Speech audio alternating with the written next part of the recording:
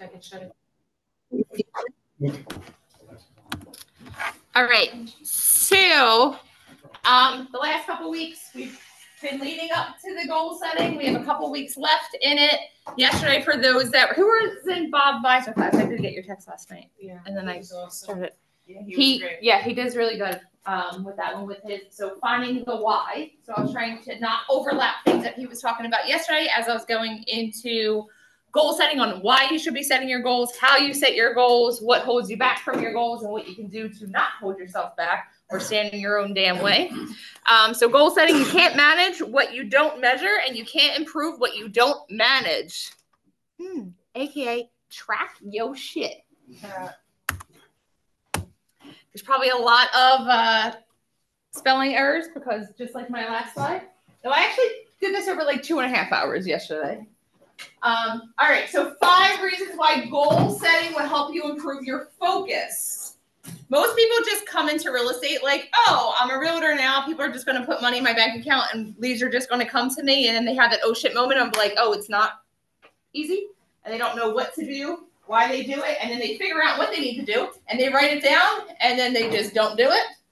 Well, all right. So 5 reasons why goal setting will improve your focus. 1, goals trigger behavior. Having a clear, compelling goal mobilizes your focus towards actionable behavior. So when you know and have in front of you what you're supposed to be doing, you're more likely to do it because it's already spelled out for you. It should also motivate you. When you look out on like what you want 5 years, 10 years, 15 years from now, what you want your retirement to look like, that should excite you. If it doesn't excite you, you should probably pick a different goal of what you want in life. Goals guide your focus. When you set a goal, you naturally direct your attention towards the next step. So again, when you have something like if you want to buy a beach house and it's literally there and you have a picture of a freaking beach house in front of you, every day it's going to remind you of what you're working towards. So when you want to take that phone call or you decide that you don't want to show up to the office that day or make time for lead gen. I've had 3 people in lead gen the last couple days, so I'm talking to the majority of you there. So when you don't take the time to actually work on your business and start working in your business, you're going to lose your focus of what you're actually going for. Goals sustain momentum. When you see the progress, so when you're tracking, you're like, oh, I need to have 24, closings this year, and now you have 2 pending. You check it off, and you're moving closer. And the more that it starts to happen, and the more you're moving towards your goal, the more motivated you become because you know that you can do it. You stop. That drunk monkey stops for a little bit. Doesn't always stop, but stops for a little bit. I have a bag of drunk monkeys, guys. You guys want a monkey? I found my whole bag. Actually, Logan did because he cleaned out the closet. Huh? Oh, you have my turkey. Tom. His name's Tom the turkey. Goals align your focus. So goal setting helps you align your focus with behavior that you get feedback from. So if you keep doing stuff that doesn't work and it's not helping you towards your goals, are you going to continue to do it? You shouldn't, but if you don't know what's not working, you're going to keep doing stuff that's not leading you towards your goals. And then goal setting promotes self-mastery. Obviously, when you have it in front of you, you start to build the confidence behind it. And when you start to build confidence behind it, you're going to keep going for it because you start to believe in yourself. We're going to go through this quickly and then go back to it again. My slides, it's probably like 2-hour class that we're putting into an hour. So bear with me. 12 things successful people do differently. Create SMART goals. We're going to go through each one of these as we get to them. Take decisive and immediate action. Focus on being productive, not being busy. That is most realtors' problems. Make logical, informed decisions. Avoid the trap of trying to make things perfect. Work outside their comfort zone. Keep things simple. Focus on making small, continuous improvements. Measure and track their progress. Maintain a positive outlook as they learn from their mistakes. Spend time with the right people. We talked about that last week. And maintain a balance in life, which we talked about last week also. So SMART goals. What does that mean? You have to have a specific goal. So it's not just like, I'm going to sell houses this year. I'm going to sell 24 houses this year. I'm going to buy a vacation home. No, I'm going to buy a beach home in Costa Rica. Like, it has to be specific, something that is tangible that you can reach. Measurable. Track your progress. Again, tracking is your inventory of your business. So if you don't know what's working, if you owned like I always say, a convenience store, and you order juice and you have cherry juice, grape juice, and pineapple juice, and you don't do inventory and just keep ordering that pineapple juice that people don't drink, you're throwing away money and you're wasting time and money on things that are not bringing you money. But then when you have your cherry juice that's flying off and you can't keep it on the shelves, but again, you're not doing inventory, so you don't know, you're losing money by not doubling up on the things that are making you money. So by tracking your business and tracking your calls, you'll know what's working and what's not working. Attainable. Set realistic goals that are challenging but achievable. Not to be a Debbie Downer, but if you sold 3 houses last year, you're going to be like, I'm going to sell 80 houses this year? Probably not likely. And then what's going to happen is you're going to start to disappoint yourself. Your confidence is going to drop, and you're going to go backwards instead of setting small, attainable goals. That happens to me 3 o'clock in the morning. What, that you? I face and just think I'm going to do, all that. Yeah, I got problems. Yeah, I got problems. Half of my ideas come. Some of these slides may have been done at 3 a.m. too.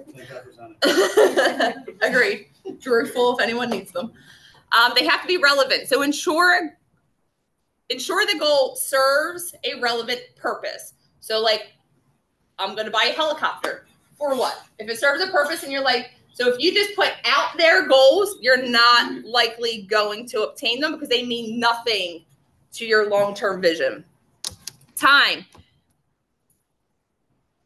Something that is measurable, and you have to have an end date. So if you're going to sell 24 houses, it's going to be 24 houses in the first quarter. Is it 24 houses in the entire year? Do you break it up monthly on what you're going to do? Set a timeline for every goal. The way that I used to do mine was I would set my year, and then I would set my quarterly, my monthly. So I'm just focusing on what's in front of me at that moment, because that long-term goal can be scary. If you're like, oh, I want to do 24 units this year, and I only did 10 last year, that 24 units can be scary. So if you break it up on like, okay, I want to sell 2 houses that month.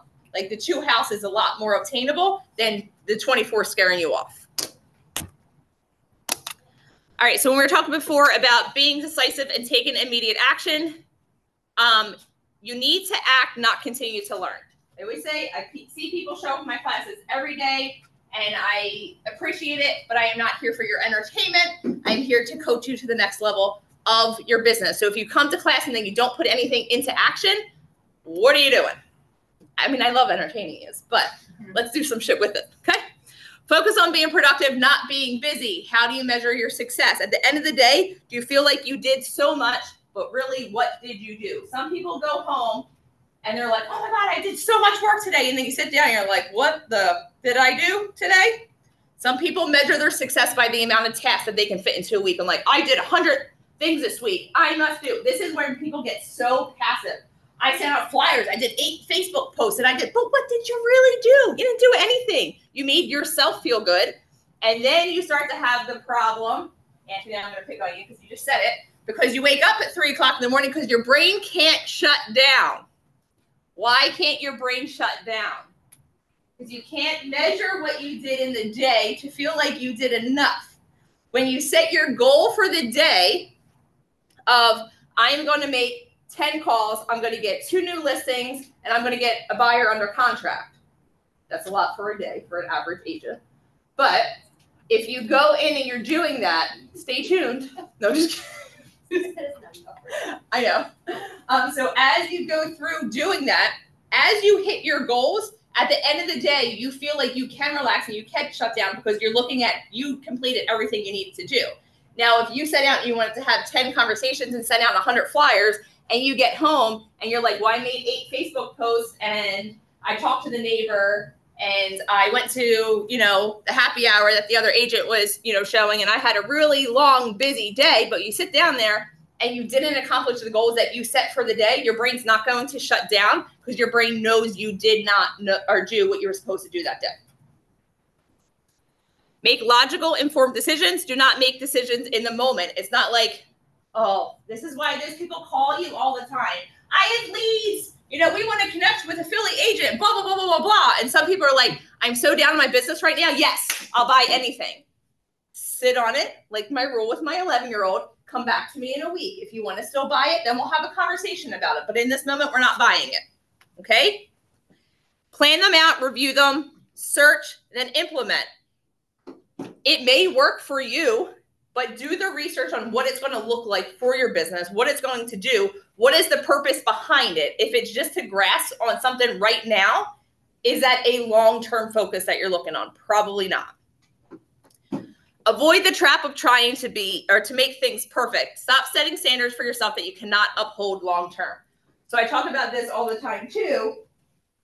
If you're a new agent and you have 1 or 2 clients right now and you're going above and beyond for these clients, can you do the same thing when you have 10, 15 buyers at the same time?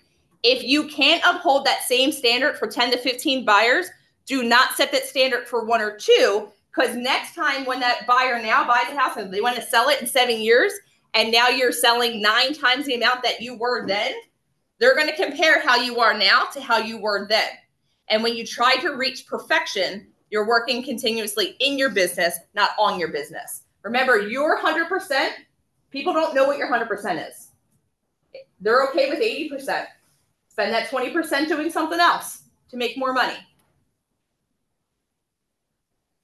Work outside your comfort zone. You will never feel 100% ready. Like if you sit down and you're like, am I ready to get married? Am I ready to have kids? Am I ready to launch my new business? In your mind, it's always going to be no. It's the same thing in real estate. You will never know everything. Questions will always come up. Even if you're on the phone and you're not sure what to say, just let it flow. You can't teach somebody a conversation. Just have a conversation. I guarantee if someone yells at you, if someone hangs up on you, you will not die. It's going to feel uncomfortable, but feed off of that gut uncomfortable feeling, okay? You know what else gives you a gut uncomfortable feeling? Not being able to pay your bills. Which uncomfortable do you want? Okay? As I just spit down myself.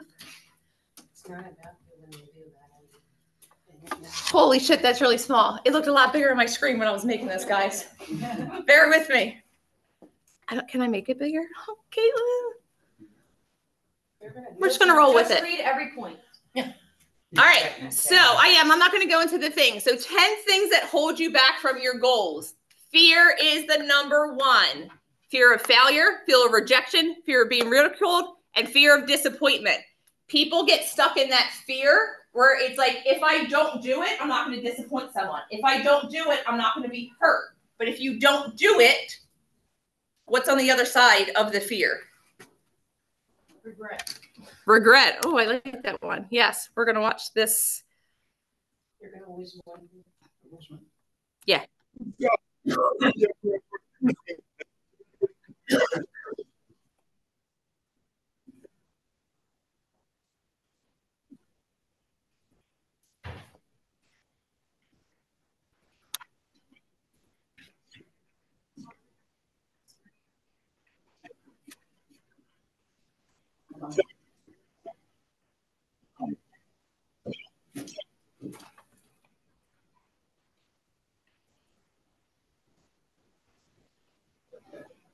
Sorry, I was trying to make a bit. It's gonna roll.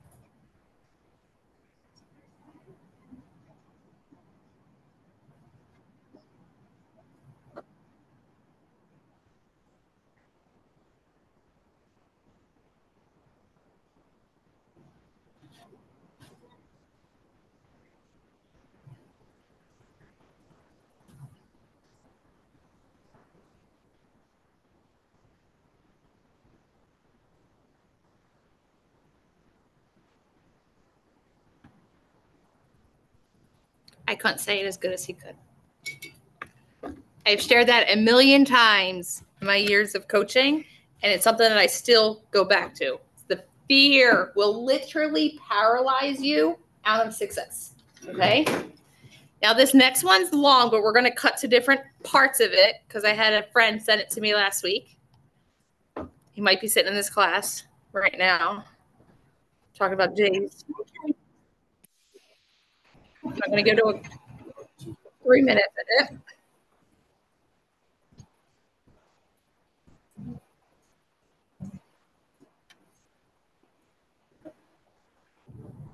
Oh my God.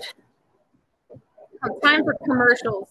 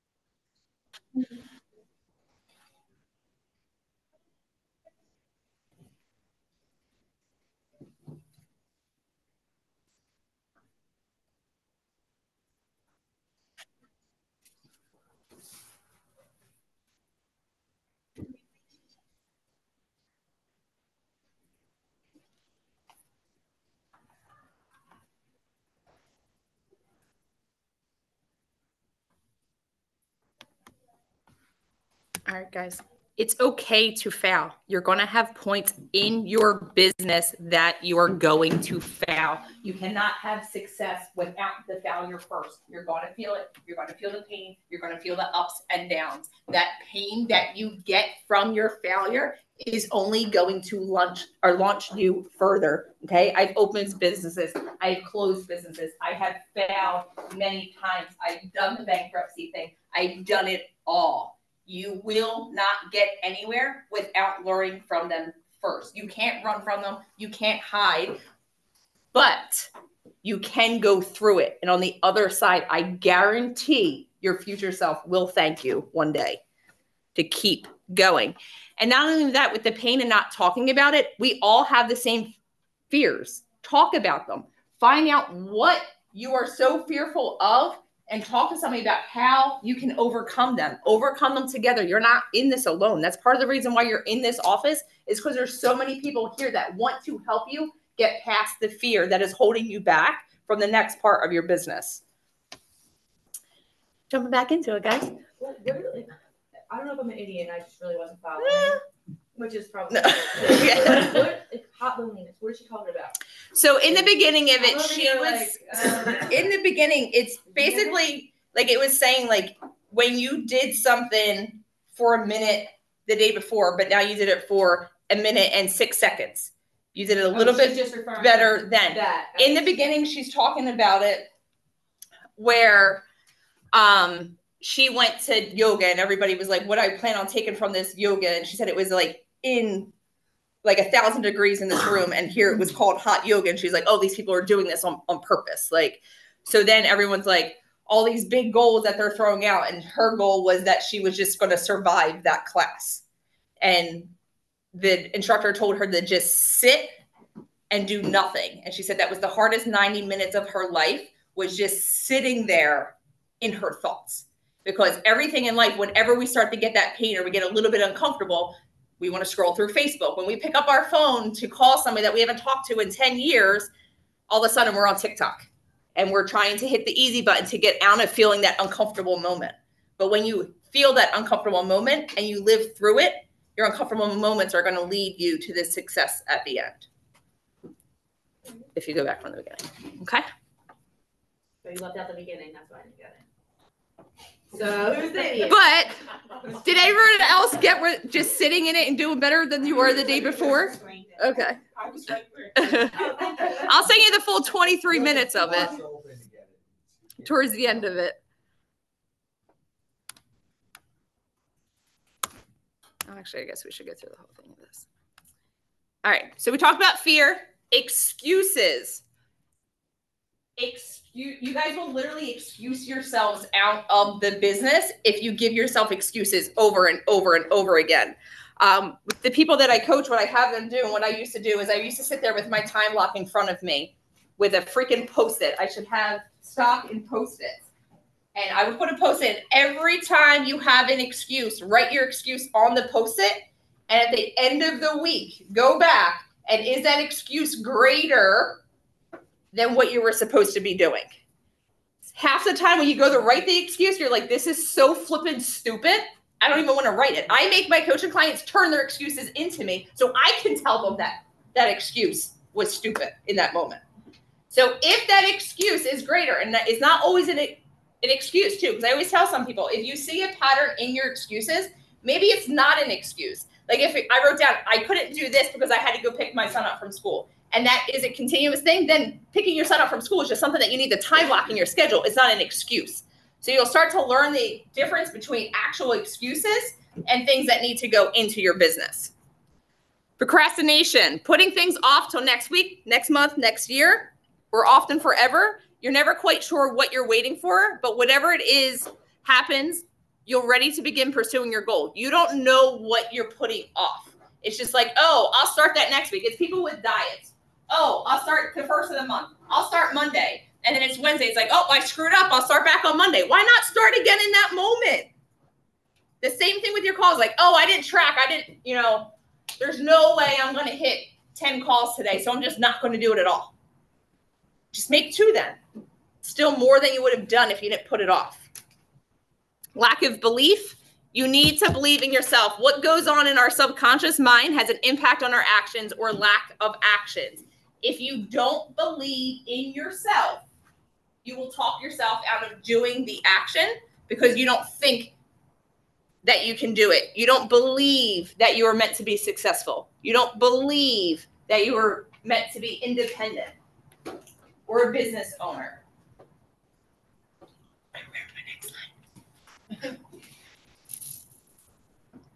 We hold negative self-limiting beliefs, which could be holding us back from living an amazing life. That's the drunk monkey that I talk about all the time. Mine's pink. No, he doesn't have a name. I have your twins. I have a whole bag of them. They're super cute, guys. Lack of focus. Every time you lose focus, it kills your chance of success. Lack of big picture. Big picture. For your goals to work for you, they need to help you realize your dream. If you don't know what you're doing this for, then what is driving you to show up every single day? That should have been your class yesterday, is figuring out your big picture, figuring out your why. And it's okay if your why changes. It's okay if your big picture changes. As you have life changes, they will change, but it's all part of the same journey. Not having a plan. A plan gives you the maps. Can you imagine saying like, and I drive it 9 times a year. I'm going to drive to North Carolina and I'm going to do it without my GPS. I would end up in like Canada trying to go to North Carolina. Okay. I need to put it in my GPS so I have something to follow to get me there. I see the progress as it's happening. 9 hours, 8 hours, 4 hours. Christ, I'm almost there. Okay. Where if you don't map it out, and like I said, I've been driving that 8 to 9 times a year for the last 6, 7 years. I should know my way, but I still put it in a GPS every single time. I don't care if you've been in the business 30 years. You still need to put it on a piece of paper and follow a plan, or you're going to get lost at some point. Not taking action, choosing to take action and pursuing your goals, specifically designed to take you on the right path instead of indulging in activities that only bring temporary happiness. We are, as humans, we want that instant satisfaction or that instant gratification. So we're going to do whatever in the moment makes us feel good. But remember, everything that you do now is for 90 to 120 days from now. So if you're not seeing the results today, we just quickly want to stop because it's not feeding that instant gratification. But if you set your goals to what you need to do in this 15 minutes, this hour, this day, this week, and you see like, oh, I just accomplished it. My instant gratification is taking my red pen and crossing out my freaking task. That's like the best thing in the world to me because I see it happening. And if you cross out every single task throughout the day, you're going to hit your goals. But if I'm like, oh, this isn't for, this isn't helping. I'm not making money here. If you stop now, you're not going to make money 90 days from now either. It'll eventually become a snowball effect if you do not give up. Not reviewing your progress and making adjustments. Again, we talked about earlier, your inventory. Giving up too soon. We all hit points when it seems like going on is next to impossible. When you're already overwhelmed, it's easy to talk yourself into giving up. You never know how soon you might start seeing progress if you just hang in there and give it a little bit more time. Again, that goes to the 90 days. Or I'm doing it. I made calls for a week. I didn't get shit. And then all of a sudden you're like, I'm done. But what if that next call was the listing appointment you've been waiting for? What if that was your big break? Just one more. Why do I feel like I'm out of order here?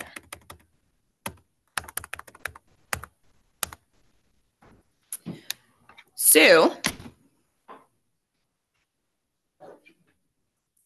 step one of a business plan is to figure out, well, step one is figuring out what you're in the business for. What is your why? What are your goals that you want to reach? What does retirement look like? What does 10 years look like? What does 5 years? What does 3 years? What does next year look like for you? If you don't know what you're working for, you don't know how to get there. Okay? I want to retire by the time I'm 45. I know how many units I need to buy in order for that to happen.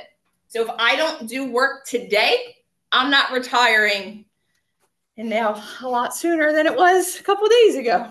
But I have 6 years left, okay, to retirement. So if I don't buy another rental property this year, my doors are going to be thrown off for how many I need at 45. Okay? So now I need to figure out what's the down payment that I'm looking for on my next rental property. So I need to add that into my monthly bills are this, putting away for kids hockey, because that's another gazillion dollars right there. And then I need X, Y, and Z for my next rental property, or I want to pay off of a car, or whatever you want to do. Figure out what that means as a dollar figure. You want to start with the dollar figure first. The dollar figure is what will cause the pain versus pleasure. A dollar unassigned is a dollar unearned. If you don't know what your money is going to, it's not going to hurt if you don't make it. Promise your kids a trip to Disney, and then don't sell a house and then go back and look your kids in the face and tell them that they're not going to Disney. That's more uncomfortable than picking up the phone. So assign every dollar that you're making. And it can just be like, I want to have 100,000 in savings by the end of the year. I don't care what it is, but assign it to something. After that, when you go through it, let me make this small.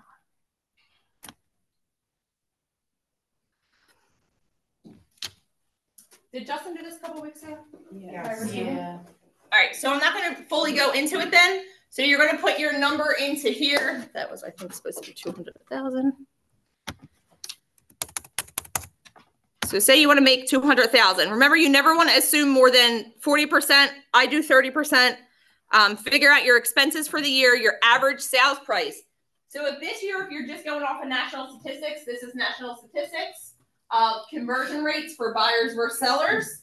But you need to know your conversions. If you don't know your conversions exact, if you don't know your average sales price exact, your business plan will never be exact. Once you put all of that in, you'll scroll over and it'll tell you exactly how many houses you need to sell that year to hit your goal. How many contracts do you need? Total listings is listings or buyers.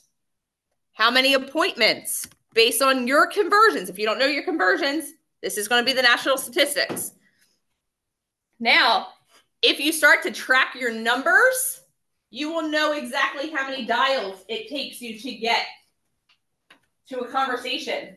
How many conversations does it take you to get to a lead? How many leads does it take to get to an appointment? You should be able to look at these appointments and say, okay, in order to do that, I need to have 2,067 dials this year. How many dials does that mean you need to have today? You work backwards off of your numbers. So most that are in my coaching, because they have to report their numbers to me every single week, they'll show me their numbers and I'm saying, you're on track of where you were last year. So most statistics and most people that are in my coaching, they average 10 conversations per one lead, 4 leads per appointment. They know their average sales price. So every time they pick up the phone, they can be like, oh, I dialed the phone. Someone didn't answer, but I just made $7.21 because they know how much each dial is worth to them. Or I can say, okay, to still hit your goal by the end of the year, we need to make sure that you're having, 32 conversations this week in order for that to happen. You won't know exactly what you need to do every single day or how many people you need to talk to if you don't track your numbers.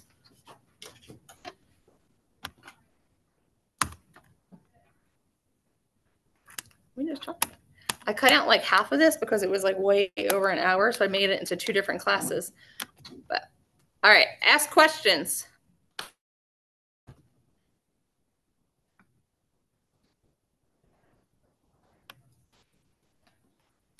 Sorry, Ed. I'll send it out to everybody too that was on.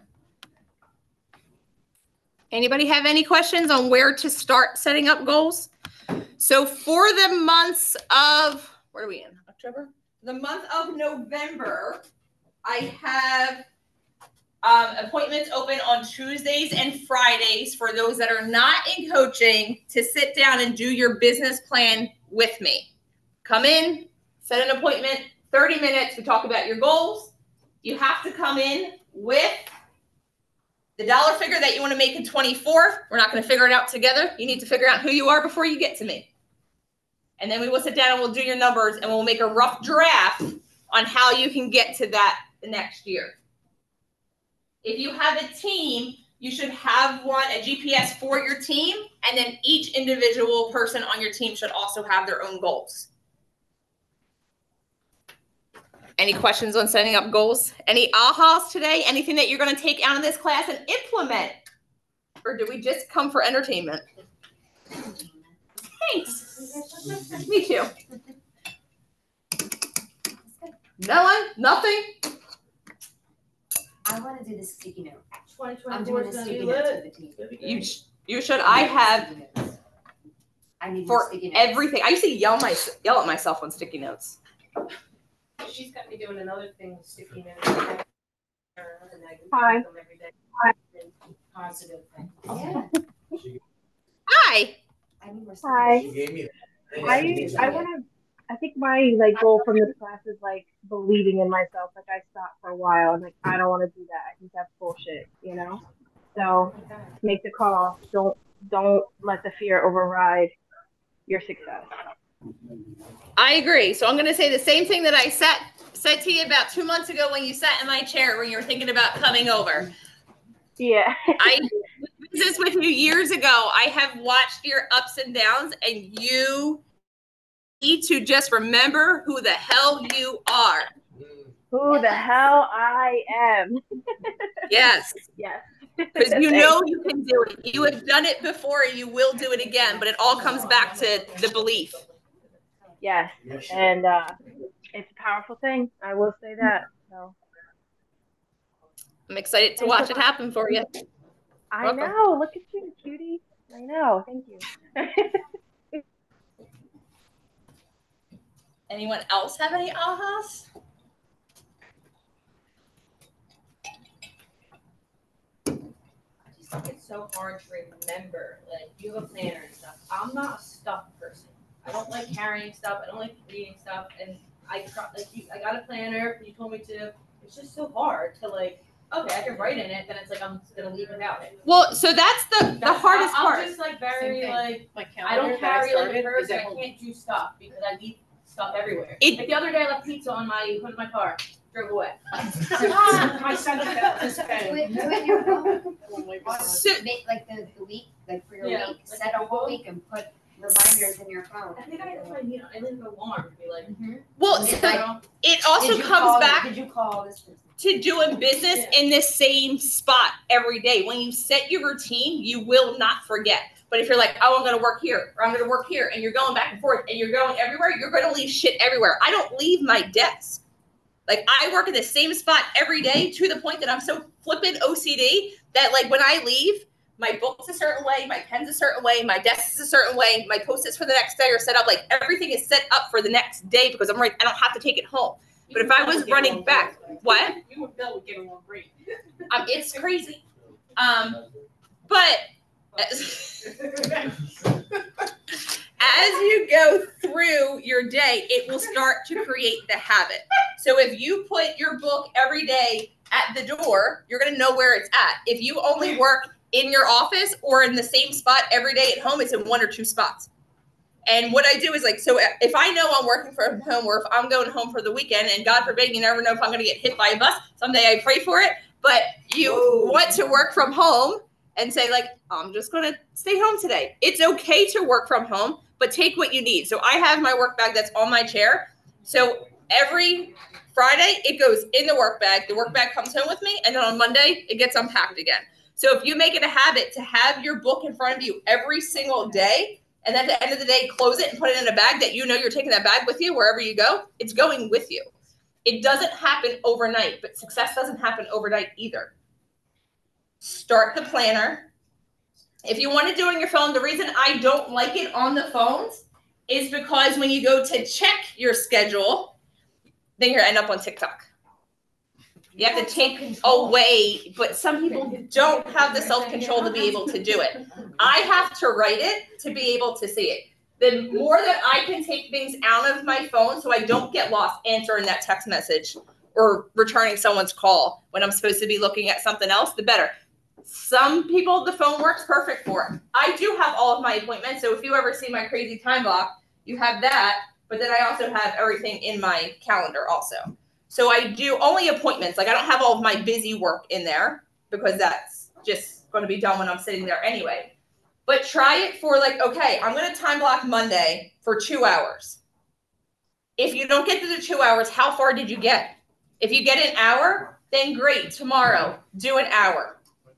The next day, do an hour and 10 minutes. And just build up until you're blocking the whole day. Really, you want to only block 4 hours. You block all day long, but 4 hours is like, okay, I'm doing my appointments. I time block my whole life, so it's different. Like my kids' hockey schedules are in there, so I know I can't schedule around it.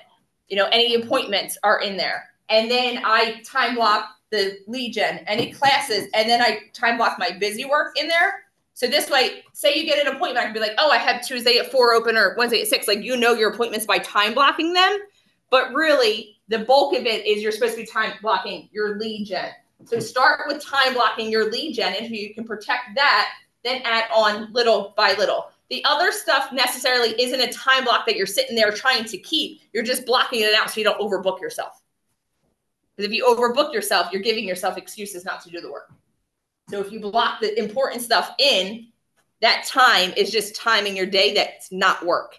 The time that you should be focusing on is really 4 hours a day. And if you really look at a true time block, that's what it is. You're blocking the 4 hours. It's just the other times you don't want to overbook your schedule. So give yourself a challenge, and then every day, like I literally, Sean Jones he wasn't in here, right? I have a text message from him probably like 2 months ago. So he went through my program. I was going to say when he was young, but he's still young, but he was very, very young when he went through my program. And the time blocking was so hard for him. And we used to do challenges. Him and I don't know if you guys know who Charlie is. So they would come in and I would have to initial their time block. Every Monday, they would show me their time block. And then if they protected their time block after so many weeks and they would set up their goals, they would reward themselves with something. I think Charlie's was like a bottle of whiskey or something like that. But whatever it was, that was their reward. And I had to check it, and they had to report back to me every single day before it came an actual habit. And then a couple months ago, Sean texted me. He goes, I'm working from home, and I don't have my book. My anxiety is going crazy. I don't know what I'm supposed to be doing. I'm the same way. If I don't have my book, there was a couple Mondays ago, I ran out the door. I went out. One of my kids missed the bus. So I was like, I'll drive you to the school, blah, blah, blah. Left, didn't have my work bag. So I get here, and my schedule is the same thing every day. Like every Monday, my time block's the same. Every Tuesday, my time block's the same. So I know my schedule. But the fact that it wasn't in front of me, I literally felt like I couldn't breathe. And I called my husband. I made him drive my bag to me. And he's like, I can't get there for an hour. And I was like, can you drop it off first? Like I literally could not function without it. Because that habit, and that's like people that like going to the gym. Clearly not me, so I don't know if this is the same thing. But from what I hear, people that enjoy going to the gym, if you go to the gym at the same time every morning, the days that you don't go to the gym, your whole day's thrown off. It's the same thing with creating that habit with something else in your business. So create one habit. Don't try to do 10 different things at once. If you try to create too many habits at the same time, you won't accomplish any of them. You want to do one and then have it stack. Once that one hurts if you don't do it, then add a different one on. It's a journey that you're going to continue to go on, okay? It's not going to happen overnight. And it's okay to mess up. It's okay to fall off as long as you restart the next day. If you keep finding yourself every day on like, I can't do the time block, I can't do the time block, take it back down to just one day. Take it back down to 1 hour. Same thing with your calls. If your goal is, I'm going to do, 100 calls for the week, and then you hit 50, stay with the 50. But then next week when you're doing it, set it for 50. If you're supposed to be doing 10 a day and you're only doing 3, don't just throw your hands in the air and be like, I suck, I'm not doing this. Then set the goal for 4. Do 1 more than you did the day before until you reach that 10. And then if you fall off one day, then take a step back and start over. It's okay. We all mess up. It's part of the journey. Any other questions, comments? Freaking sweating bullets, guys. God.